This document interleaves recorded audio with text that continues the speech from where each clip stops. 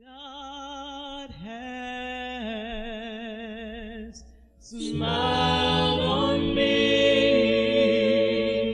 He has set me free. God has smiled on me. He's been good to me. Blinded eyes, burning hearts, bruised hands. That's the scope of our message for today. Blinded eyes, burning heart, wounded hands. Listen to these words from the book of Luke, chapter number 24 and verse number 13. And behold, two of them went the same day to a village called Emmaus, which was from Jerusalem about 80 furlongs. And they talked together of all the things which had happened.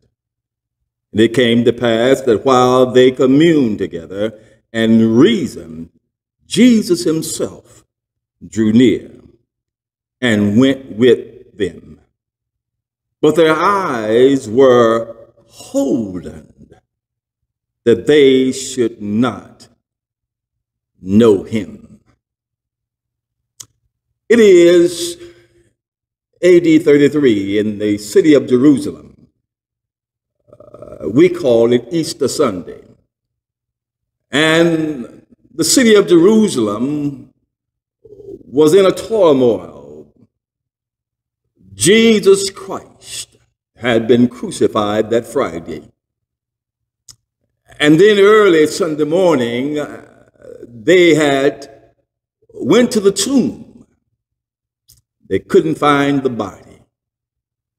They knew that they had buried him in a small cave, and they had rolled a stone to the mouth of the cave, and now he's missing. Mary and Mary Magdalene came to the tomb that day, and the tomb was empty. Peter and John also went in, and the Bible says that they only saw the clothing of Jesus. And now the whole city of Jerusalem, as well as Judea and all of Palestine, is humming with the news. The body of Jesus had been stolen, and they don't know where he is. And so our text deals with two disciples who left Jerusalem that particular morning, and they were going back home. After all of the news, they left Jerusalem, and they were going back to Emmaus. Emmaus is about 7 miles west of Jerusalem, and as they were going, the Bible said that suddenly Jesus shows up out of nowhere. Jesus. And he began to talk with them as they walked on their way to home. Jesus, the resurrected Jesus. Now remember now that the tomb was empty. They went to the tomb, James, John, and Peter, and then Mary and Mary Magdalene went to the tomb, and it was empty. And now Jesus shows up walking with the disciples on the road to Emmaus. Blinded eyes, burning hearts, bruised hands.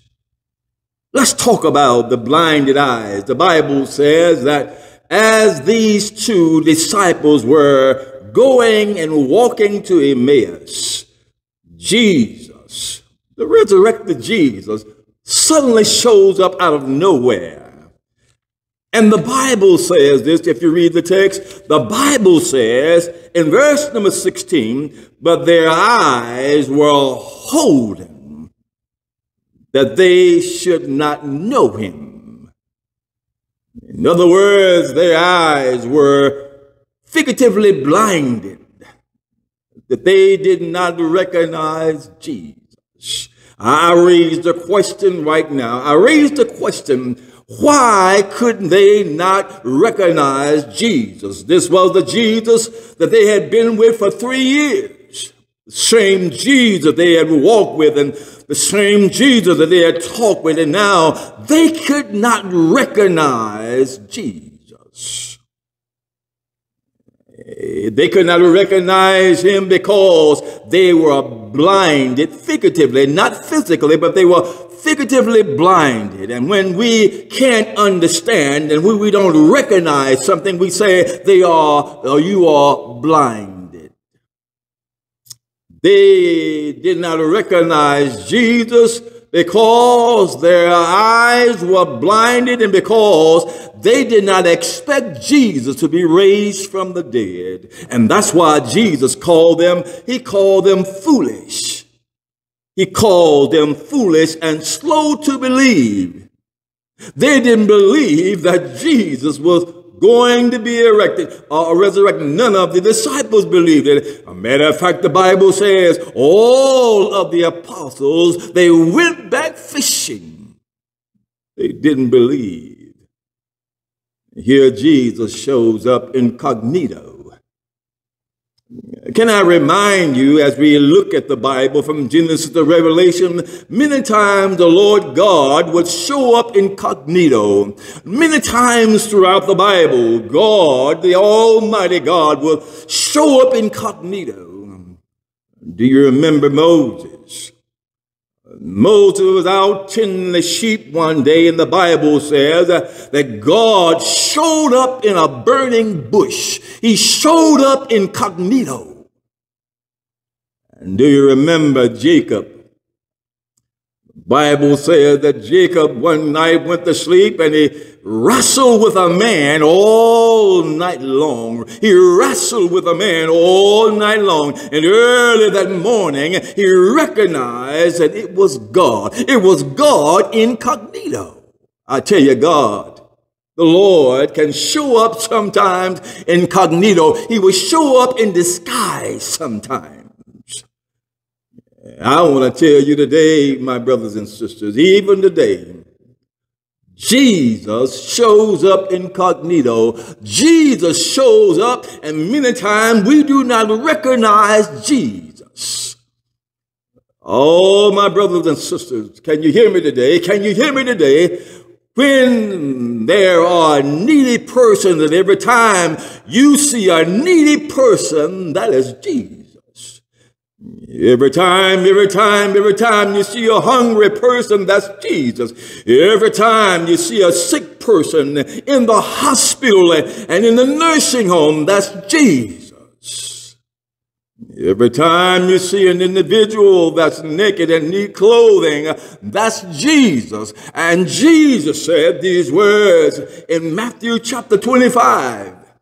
Jesus says, I was hungry and you gave me no food. I was thirsty and you gave me no water. He said, I was sick and in prison and you didn't come to visit me. And when you see a hungry person, Jesus said, that's me. I'm incognito. When you see a person that's hungry, when you see a person that's needy, that's Jesus incognito. When you hear of a person that's sick, that's Jesus incognito. My brothers and sisters, we sometimes pass over and we don't recognize that it's Jesus. You ought to be ashamed of yourself. I say it again, you ought to be ashamed of yourself for looking at hungry and passing him by, for looking at Jesus who was hungry and you pass him by, for look at Jesus and he's sick and you won't visit. You ought to be ashamed of yourself. You sing that song, I keep falling in love with him. You keep singing that song, I love him, I really love him, and you don't know how I really love him. You don't know what he's done for me. He's gave me the victory. You sing that song, and yet you pass Jesus by because he's incognito. Oh, yes, my brothers and sisters. Jesus can be incognito. And sometimes we don't recognize how good Jesus is. Let me say it again. Sometimes we don't recognize the goodness of Jesus. The Bible said these words, "Oh, taste and see that the Lord is good." Jesus, oh, was a good man, can I tell you that? Never saw a hungry mouth that he didn't feed. Never saw a sick person that he didn't heal. Never saw a needy person that he didn't help. Everywhere that Jesus went, he was always healing someone. He was always feeding someone. He was always teaching someone. Jesus, look how good he is. Even hanging on the cross, look how good Jesus is. Hanging on the cross, he said, he looked up to his Father and said, "Father, forgive them, for they know not what they do." He forgave the people that were crucifying him. Oh, the love of Jesus. Oh, he's good today. You ought to taste him. Taste how good he is. Tastes better than apple pie and ice cream. He tastes better than turnip greens and cornbread. He tastes good than macaroni and cheese. Oh, taste the Lord and see that he is good, the Bible says. Yes, he's so good that he will forgive you every time you come. You need forgiveness. Oh, the Lord is so good, he will forgive you. Doesn't matter how bad it was, Jesus will forgive you. Doesn't matter how many times you sin, Jesus will forgive you. That's how good Jesus is. The Bible says, "Oh, give thanks to the Lord, for he is good. His mercy endureth forever." Jesus is good, and sometimes we don't see the goodness of God. Let me tell you this, these two disciples, as they're traveling back to their home in Emmaus, and now Jesus joins them, and they began talking with him, and they began talking about what happened in Jerusalem, the headline news. And the Bible says that when they got to the home of these two disciples, the Bible says that these two disciples invited Jesus into their home. Can I drop a message to you today? Would you invite Jesus into your home? Can I ask you today, would you invite Jesus into your apartment? Would you invite Jesus into your home? I want to ask the question, what would Jesus find if he came to your house? I will bet you that if Jesus came to stay with you just a day or two, you would change some things in your house. Oh, yes, you would. You would change the way you talk. Some of us would change the way we dress. If Jesus came to our house, I will bet you if Jesus came and stayed a week or two with you, you would go to church every Sunday morning. You would go to Bible class every Wednesday. I would bet if Jesus came to stay with you, you would read your Bible every day. You would try to impress the Lord by reading your Bible every day. If Jesus came to live with you, Jesus came to your house, I would bet that some of us would clean out our refrigerator. Lord, help us today. Clean out our refrigerator, throw away all the beer and the wine because Jesus is in the house. We're trying to impress Jesus. If Jesus came to your house, what would you do? Is the question today. Oh, yes, we'd change some TV programs. We would change our internet search. We would change our Facebook. We would change some things about our social media. We would change some things if Jesus came by. And yes, the Bible says when they went in the house, the Bible says that they fixed Jesus a dinner. Guess who's coming to dinner? Jesus is coming to dinner. The Bible says they ate that day in the house. And the Bible says that as they ate, and the Bible says this, that suddenly after they ate, Jesus vanished away. Gone. Well, I need to talk to you about the burning hearts. When you walk with Jesus, he'll give you the heartburns. That's what I said. Jesus will give you the heartburns. Listen to what the Bible said these men said. Did we not know him when we walked with him on the way? And did not our hearts burn within us? Didn't our hearts burn within us as we walked with him along the way? That's what they said. Jesus, if you walk with Jesus, he will give you heartburn. There are some people that are so warm. There are some people that are so loving and so kind that when you get close to them, your heart will be aflame. You will feel the warmth from them. Your heart will be aflame. You'll get heartburned. And so it was with Jesus. So it was with Jesus. I want to tell you, brothers and sisters, oh yes, Jesus had his critics and Jesus had his haters. But everywhere Jesus, when people loved him, that's the kind of man he was. Everywhere he went, crowds would gather just to see Jesus. Oh, the little children loved him.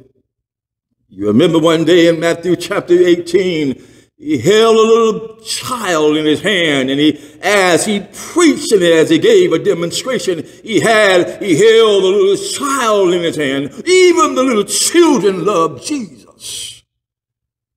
I'll tell you something else. The women loved Jesus because Jesus was kind to women. Jesus loved women. He was kind and he spoke kind to women. I will tell you this, my brothers and sisters. The Jewish men, they would not be caught in public talking with a woman. But oh, Jesus did that. You remember the woman at the well?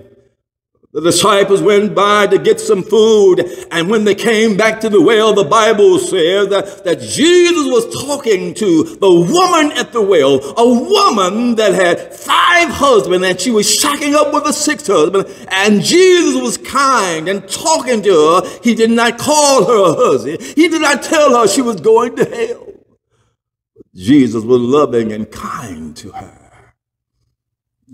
Do you remember the woman came to Jesus one day?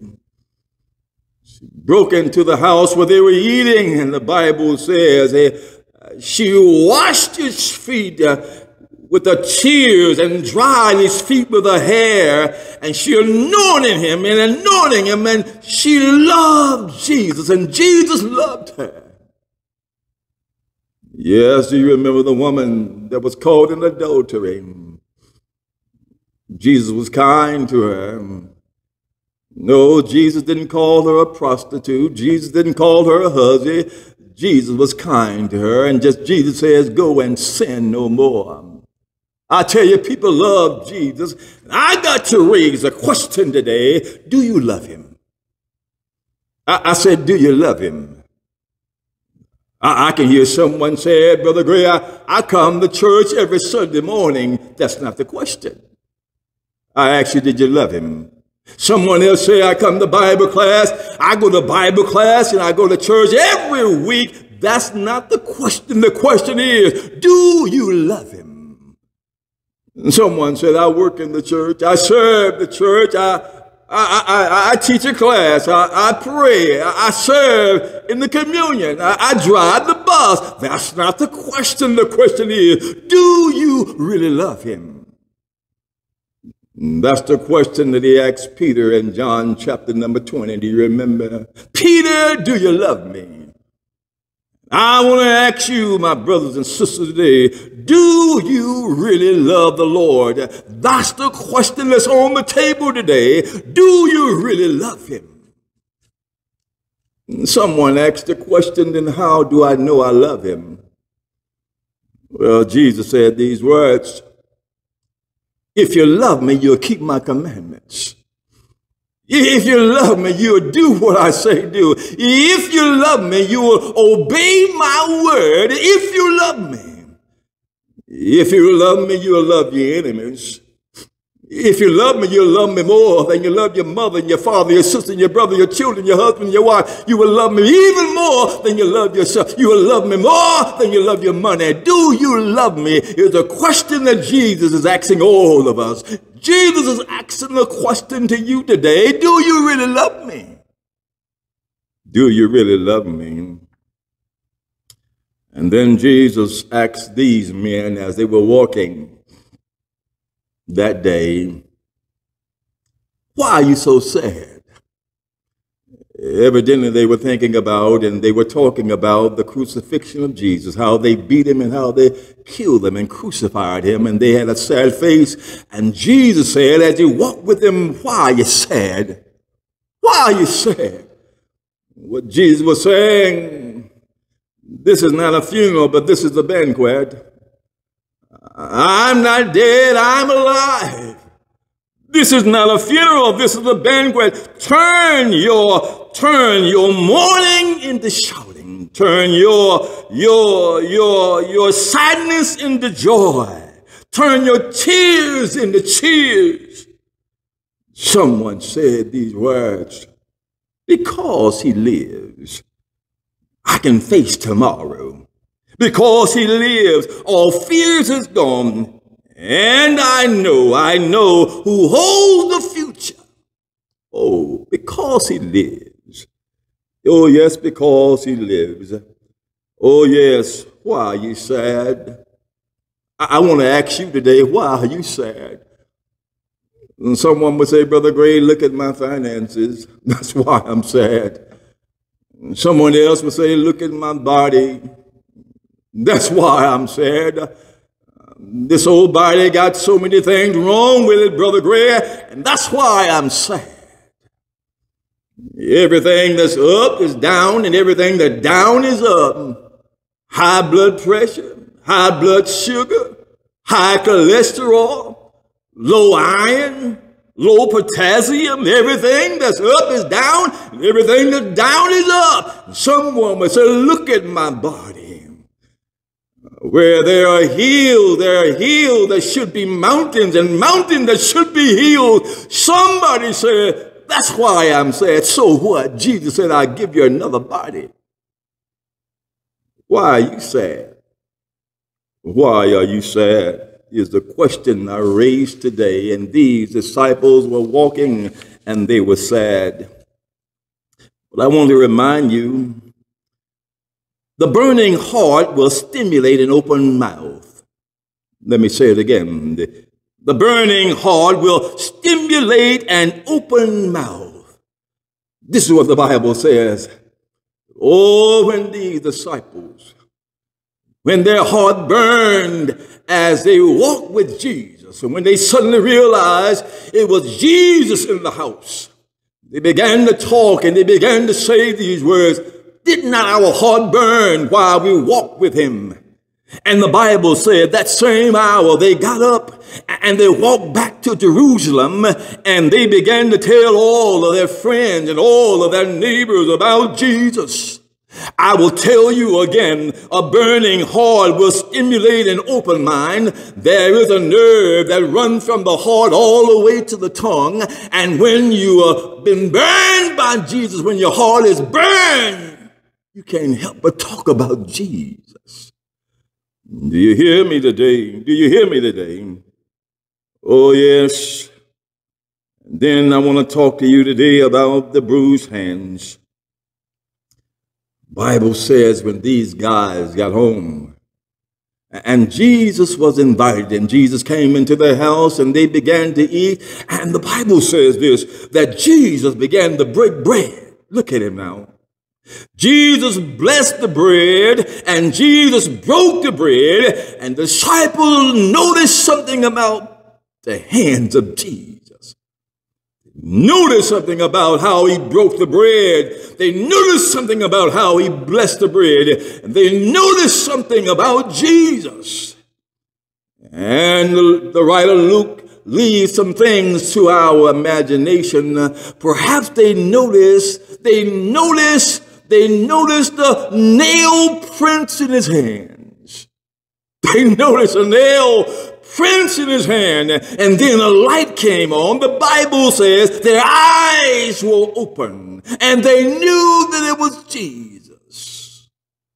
And then Jesus vanished out of their sights. When they saw the bruised hands, the crucified hand, the light came on. And I need to ask you today, look at your hands today. Are your hands bruised? Do you have nail prints in your hands? Paul said it like this: I am crucified with Christ. Have you been crucified with Christ? He said, I've been crucified with Christ. Nevertheless, I live. Not I, but Christ that lives in me. Paul is saying Paul has been crucified. That old sinful Paul has been crucified. I got to ask you the question today. That old self, that old bad self, has it been crucified? Have you crucified the old self? Then Paul said these words, nevertheless I live. But it's not me that's living, it's Christ living in me. I got to ask you the question, does Christ live in you? Have you crucified the old man? Christ will not live in you until you crucify the old person. Yes, my brothers and sisters, your bruised hand. Look at your hands today. Are they bruised? And the Bible says, as we go on, Jesus accepted the invitation and came into the house. That's like Jesus. That's just like Jesus. He'll accept your invitation. If you want him to come into your life, Jesus will accept the invitation. Or will you invite him into your house today? Would you invite him into your home today? Would you invite him into your house today? Jesus said one day, behold, I stand at the door and I knock. If any man open the door, I will come in and sup with him and he with me. If you open up the door. Jesus says, if you open up the door, someone is knocking at your door. And it knocks like Jesus. Somebody is knocking at your door. It knocks like Jesus. Can you hear him? Can you hear him? Will you open the door? And Jesus says, if you open the door, Jesus said, I'll come in and I'll sup with you. If you open the door, I'll come in and we'll have a dinner party. I'll bring joy and happiness into your life. You got to open the door. I'll bring peace and happiness in your life. If you open the door, will you open the door today? Jesus wants to come in. He's knocking at the door of your heart. Will you open the door?